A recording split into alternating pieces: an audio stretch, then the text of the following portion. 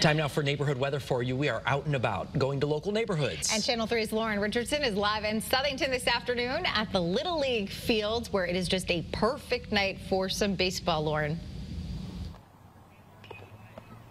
Oh, yeah, Aaron and Mark. I mean, it really is. And I'm here with the Southington West Cardinals. They're going to be playing their game at 5:30 this evening. But I'm also here with Graham, who is on the team. Good evening, Graham. Hi. Hi. And tell me a little bit about the weather. I mean, it is fantastic out here. Can you tell me what it's like? Yeah, it's really good. It's sunny, which is kind of good, and it's also facing the opposite direction of where we're going to be throwing, so that's pretty good. That's good, right? That's good. How are you feeling about the game tonight? I'm feeling confident that we're going to win. All right. Oh, yeah. All right. Well, let's take a look at that forecast for tomorrow.